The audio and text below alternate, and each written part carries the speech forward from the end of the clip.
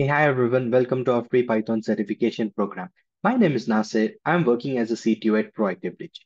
Here at Proactive Bridge, we build some cutting AI tools. Now, whenever I talk about AI, what language is used to make this AI models? We have this question in our mind, right? Which language do we use to code the AI models? Can you guys give me the answer? Which is the most used language in data science or data analyst? Yes, you guys can give the answer in the comment section. All right. So let's make this an interactive session where you guys, whenever I ask any questions, you guys can answer those things in the comments so that I can understand that, okay, what is your understanding, where we can put more focus on and where we can improve. Okay. So let's make this an interactive session. Okay. Now, getting back to this, which language do we use for making AI models? Yes. Come on, quickly type the answer. Absolutely. We are going to make use of Python. So that's why we have decided that we are going to give you guys a free Python certification program where you understand the basics of Python in very simple and easy terminologies.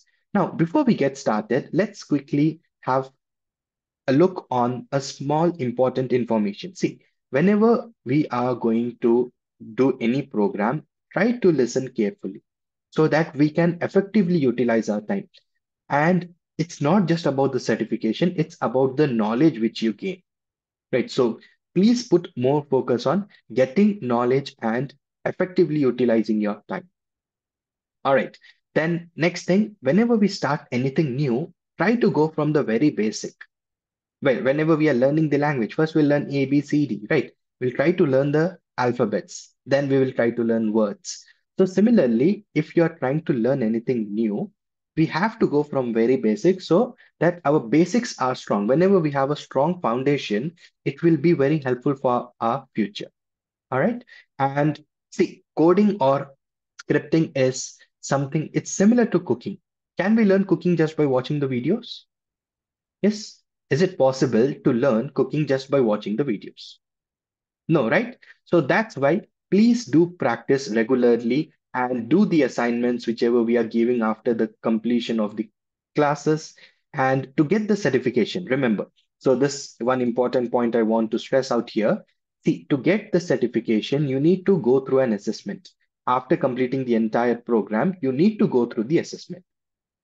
All right. Now, if you guys have not watched the first video, please do watch that and do the registration because without registration, we won't be able to hand you the certificate.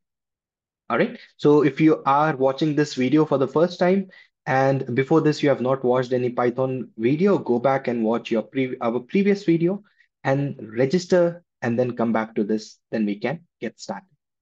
All right. So in next slide, we are going to go with the name of this particular program. Programming for everybody.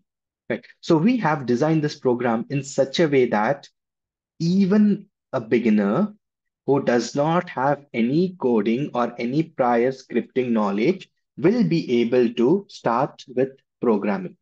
All right. So based on this, we have designed this particular program. So the name of this program is Programming for Everybody. So if you have completed, still you can watch this and learn from this. But if you are a very beginner who have never done any coding, no need to worry. We are going through very basics. Like we will be taking baby steps initially, and then we will start with running. Okay, but we need to understand how to walk. Then only we'll be able to run, right? So let's get started. Right. So the first question is programming. Now, there's a question in my mind. Answer, what is programming? Right. So can you guys answer what is programming in a very simple and layman terms? What is programming? Yes, come on. Programming is nothing but writing a program. That is programming. Okay, Nasir, then what is program? See, program are set of instructions for computer to perform. Okay, so what we are doing is we are giving certain set of instructions for a computer. We are giving some instructions and this instructions has to be performed by computer. That is nothing but our program. Now, why do we need program? See, humans by nature are very lazy, right? So if you see this person, like as a human, we are very lazy and we do not like to do same task again and again, right? So this is where computers are very helpful, right? Where if I ask computer to do same task 1,000 times, 100,000 times, like 1 million times, it won't say no. It keeps on executing the same set of instructions, right? So because humans are lazy, because of this, computers are very important. Now, whenever I have a computer, I need to give it a set of instructions to perform. So how are we going to give that set of instructions? With the help of program. So that is nothing but writing a program or writing a set of instructions for a computer is nothing but programming. That's simple. Okay. Now, where do we write program? Obviously, because if we want to communicate with computer, then where are we going to communicate? With computer. So we are going to write the program in computer. All right. Now, what are the prerequisites, Nasir? Because I've never learned any programming or I've never done any like programming related stuff. So is it necessary for me to be from a programming background? No. The only necessity is you should be human. This course is designed in such a way that we are going to start from the very basic. No previous knowledge of any kind of scripting is required. All right. So now the next question is, so we need to write program. So what is program? A set of instructions. Then the question is, how are we going to give this set of instructions to a computer? Yes. So we need to give somehow, right? So initially, we'll be talking about how the programming evolved. Okay, step by step, we'll be learning everything. We will not just directly jump into Python because without understanding our history, we won't be able to move to our future. Okay, so the task here is, as a human, I need to give certain set of instructions to a computer. So basically, humans need to communicate with computers. Okay, now how do two humans communicate with each other? With the help of language. All right. Now I want to communicate with machine. So can I use our human language? No. Why? Because what are computers? Yes, what are computers? Computers are machines, right? Okay. Then if computer is a machine, which language do they understand? Yes, come on, quickly drop the answer in the comment. Computers, they speak which language? Or machines, they speak which language? Come on, I'm going to give you 2 seconds. Machines are going to speak or communicate in which language? Absolutely. They are going to communicate in machine language. Now, what is machine language? See, like our English language, we have alphabets. How many alphabets we have? 26, right? A to Z. Similarly, in machine, we have two alphabets. What are those two alphabets? Yes. What are the two alphabets present in machine language? 0 and 1. 0 means low voltage and 1 stands for high voltage. All right. So now we know how we are going to talk to a machine. So basically, we need to talk in machine language so that machines can understand and do certain set of instructions for us. Okay. So then what we did is we started to write codes or we started to write programming in machine language, like 0001, because machine only understand this, right? So this is given to the heart of our computer. What is the heart of our computer? Microprocessor. Now, whenever I'm giving this to microprocessor, will the microprocessor understand whatever the set of instructions I have given? Yes. Will the microprocessor understand what are the set of instructions I have given? Yes or no? Yes. Why it is understanding? Because we are talking to it in its language, right? We are talking to the microprocessor in the language which microprocessor understands. So it will give us the answer. Okay. So let's say this. Yes, it is going to give us the output. But again, if you see, there are certain disadvantages with this particular programming method. Okay, Nasir, what are the disadvantages? See, first thing is it is very difficult for us to understand.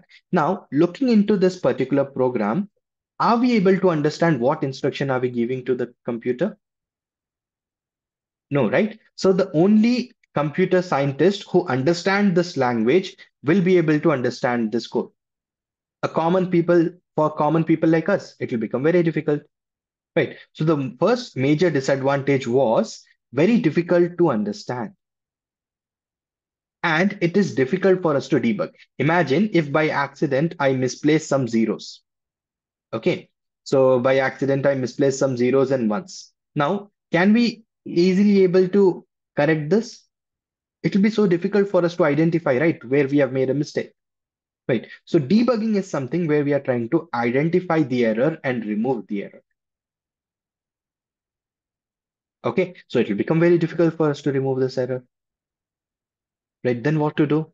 Then scientists decided, okay, so if we go with machine language, it will be very difficult for humans to write the programs, to give the instructions to computers. Then they decided, okay, what can we do? Let's come up with some new language. They came up with assembly level language. Right. So the second structure or the second language which was introduced was assembly language. Now, Nasir, what are we doing in assembly language? Right. So see, we started to use mnemonics. We started to use short forms. We started to use registers. Okay. Now here, if you see, here this is a set of instructions in assembly language. Add AX comma BX. Now, what do we understand by the set of instruction? We are not getting a clear picture, but still we are able to understand that something addition is going on between AX and BX. We are performing certain addition. So compared to our machine language, our assembly level language was a bit easy to understand. We cannot say it is completely easy, we'll understand that. But compared to our machine language, this is better. Don't you agree with me? Because here we are able to understand, right, what we are performing. Okay, now the question is, when I take this assembly level language and I give this language as an input to our microprocessor, will the microprocessor give us the output? Yes, come on, quickly comment the answer in the comment box. When I give the assembly level language to the microprocessor, will the microprocessor give us the output? Yes or no? Yes, Nasser, microprocessor will give us the output. No, Nasser, microprocessor will not give the output. Come on, quickly. I'll be looking into the comment sessions. Okay, so please quickly type it. Okay, yes. So for the people who have said no, you are absolutely correct. The microprocessor won't be able to give any output. Why? Why it is not able to give the output? See, what is microprocessor? Microprocessor is a machine. And what is a machine? Which language does it speaks? It only speaks machine language. But which language we are giving as the input in? Assembly language. Then I say what to do. Right. So here what we do is we make use of assembler. Okay, so here we can see we make use of assembler. Now the job of the assembler is to take assembly level language. What is the job of the assembler? It takes the assembly level language and it gives out the output as machine level language. Now, this machine level language is then given as the input to our microprocessor. Will microprocessor now understand the inputs? Yes, it is happy because we are communicating with microprocessor in the language which microprocessor understands. Okay, but still again, there are certain disadvantages of our assembly level language, right? So it is very difficult for us to understand with respect to the memory aspects. Now, whenever I talk about this AX, BX, these are all registers. People who have studied electronics and communication, I think you'll be able to remember microprocessor, we had AX register, BX register, right? So these are some registers and all those information. So it is again difficult for a normal person to understand. Right. And it takes a lot of time to write the code because we need to follow the proper structure. Okay, we need to move into AX first. Okay, move like AX will be having, then move BX. Something will be having a lot of commands. So it is very difficult for us to write the code as well. Compared to machine language, it is easy, but still it has not reached the mark where it is very easy for the programmers to write it or very easy for the common people to write it. Okay, then again, scientists decided we cannot just work with this. we need to come up with new level language. So this is where our high level language was introduced. Okay, so let's move on to the next one, high level language. Now in high level language, we started to make use of English like alphabets. Okay, so here if you see clearly, A is equals to A plus B. We started to use English like alphabets and symbols. So clearly I'm able to understand that I'm adding A with B, and whatever the value I'm getting, I'm storing it in A.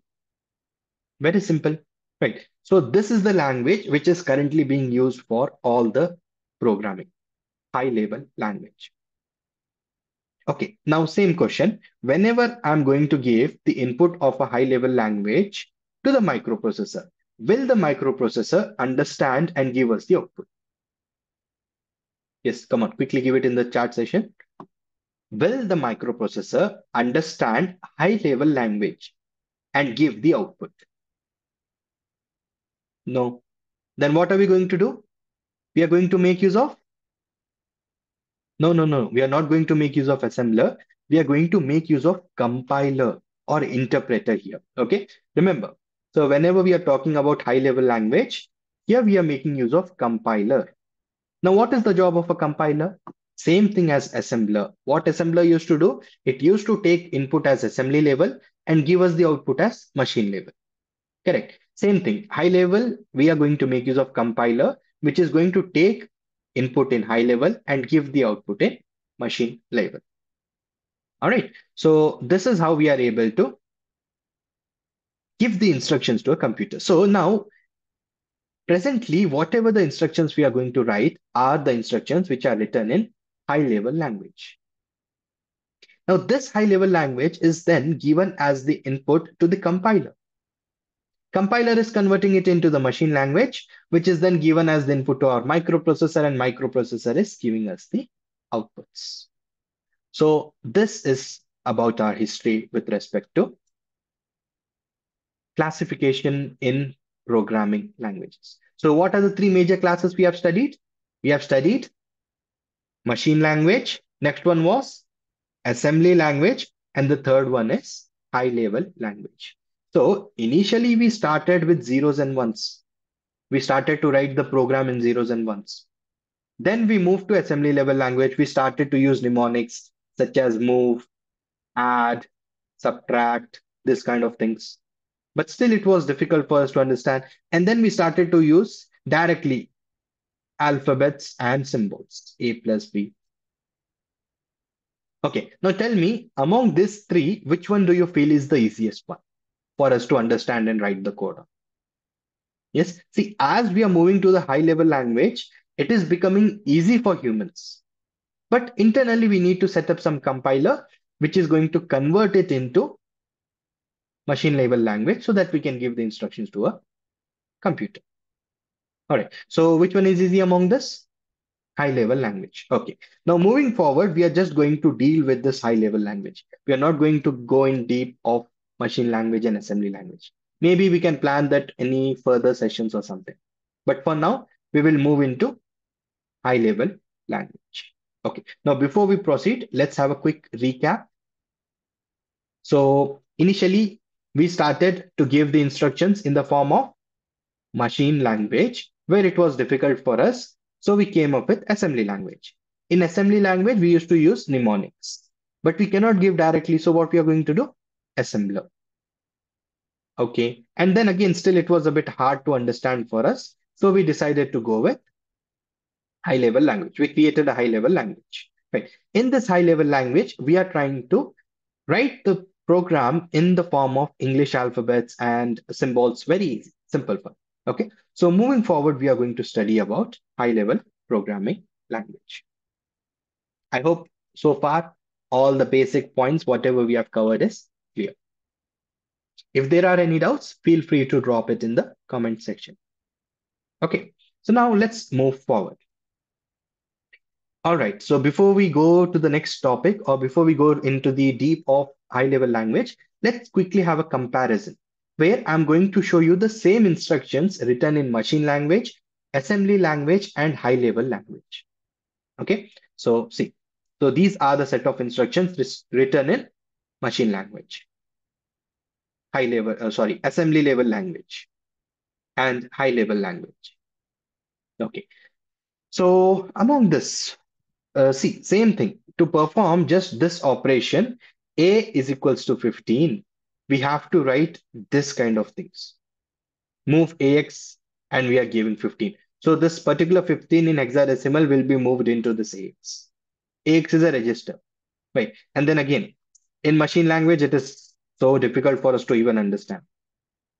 Okay, so moving forward, we are just going to deal with high level language. Okay, now let's proceed further. Right, so high level languages also have their own history. Right, so we'll try to go through all the languages just in a brief. Where, see, the first high level language which was introduced was in the year 1960, before most of us were even born. Right. So the first programming language was introduced in the year 1960 by the person Conrad Zuse. The name of the programming language was Plankville. All right. And then after that, in 1967, BCPL was released. Then in 1969, B language was released by Ken Thomas. Okay. I think these languages you have never heard before, right? BCPL, B, because they're not widely used. They were just the initial beginning phases. Okay. Then in 1972, this is where the revolution for the programming industry was started. The language, which is very famous, I think most of us have studied this in our engineering days as well, right? C, which was introduced by Dennis Ritchie, okay, in the year 1972. Right. And then after some years in 1985, where some person named, what is this names? Right. So this person, what they did is they added few features and they removed few features from C. That's why the name C++. So he added four features and he removed two features. So this and this get cancelled and the name is C, C++. Okay, and then in the year 1989, Python was released by Goodall and Ross. Okay, so we might have that confusion, right? That Java was released first and then Python. No, Python was actually released first. And in the year 1995, Java was released by Sun Enterprise. The founder of this Java is James Gosling. All right, so this is a brief history with regards to our programming. Right. Now, do we need to study each and every programming? No. So do we need to study more like common for? No. Okay, now so then which is the most easiest programming language among all of this? Yes, which is the most easiest program? Yes, Python. Why Python? Why Python we are going to use? Because see, there are few points which Python is better than others. Okay. After looking into this, we will also go through the coding example to see why Python is so simple. Right. See, Python is very simple and easy to learn. When I talk about all the four common languages, one second. Let me delete this. See, we have how many languages? Important, I mean the most common one, C, C++, Java, and Python. Now we are going to learn Python. This is free Python certification program. Why did we choose Python? Okay, see, first thing is, as a beginner, Python is very simple and easy to learn. The syntax compared to all the languages, C, C++, Java, and Python. If you guys have studied any programming languages before, you will realize how simple it is to code in Python. Don't you guys agree with me? Compared to all these three, Python is very simpler. Next thing, it has good frameworks for web development. Okay, and the current trending thing, artificial intelligence. Right. So it's the current favorite thing in the market, right? Everybody is talking about AI. Every business is talking about AI. So Python is extensively used in artificial intelligence. When we talk about data science, Python is extensively used in data science as well. Right. So if you guys are having a confusion between what is a data science and what is artificial intelligence, please do watch our video. The link will be given in the description where you can understand what is the difference between data analyst versus data scientist versus data engineer. And then you will also get a clear understanding how is data science difference, or what is data science and AI, how are they related to each other. All these things we have made a video, separate video. The link will be given in the description. You can watch this. All right. Okay. Now coming back to why Python. First point was it is very simple and easy to learn. Then we have a web development, right? It has good frameworks for web development. Then it's majorly used in artificial intelligence, which is in turn basically it's based on data science itself. You'll understand those things. And one more very important reason why we have to learn Python is because of high salaries. Why Python has high salary? Because it is extensively used in data science. And these days, again, AI is something which is trending like anything. Every industry is using AI, right? So this is the reason why we should know Python basics. Okay, now again, before this, let's try to do one thing. Let's try to write the first program which we write in all the programming languages. It's the very first program which we are going to write. We are going to write Hello World program in 4 different languages. What are those 4 languages? C, C++, Java, and Python. Okay, and you guys will be able to see the difference, how simple it is to make use of Python. All right. So first, let's write it into C. So to write this, just to print hello world onto the display, we need to write these many lines of codes. If you remember in our college days, we used to had this, right? Hash include stdio.h, conio.h, correct. And hash include IO stream, input output stream, right? We used to write int main. Right. Same thing, whenever we have studied Java, we go with public static void main. There are so many brackets opening and closing, when to open and when to close. It's so confusing. Right. But when I talk with respect to Python, can you guess how many lines of code is required to print hello world? Here you can see, here I think we need somewhere around 1, 2, 3, 4, 4 to 5 lines, 4 to 5 lines, 4 to 5 lines. But how many lines do we require to write it in Python? Yes, come on, quickly comment in the chat how many lines we need. Just 1 line. That's it. Just if I'll say print hello, it is executing. It is this simple to learn Python.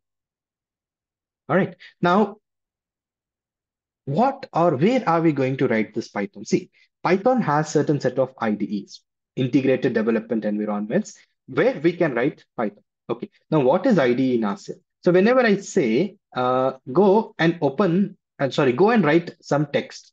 So what we are going to do? Either we go with Notepad or we go with Word. Right, these are the 2 most common one, right? So similarly, these are the IDE for writing the text documents or creating the text documents, right? But when I talk with respect to Python, it also has certain own set of IDEs. Okay, 1 second. Yes, Python also have certain own set of IDEs. All right. So in the next video, we'll be learning how to install Python into our system. Right. So hope you have enjoyed the video, and please make sure to like and subscribe, and make sure you're watching all the videos so that we can get a clear understanding and then go through the assessment. Please remember, just don't go for the certification. Also try to utilize this time to understand the basics. And if you have any questions, feel free to reach out to us. The support team number is given in the description. Thank you.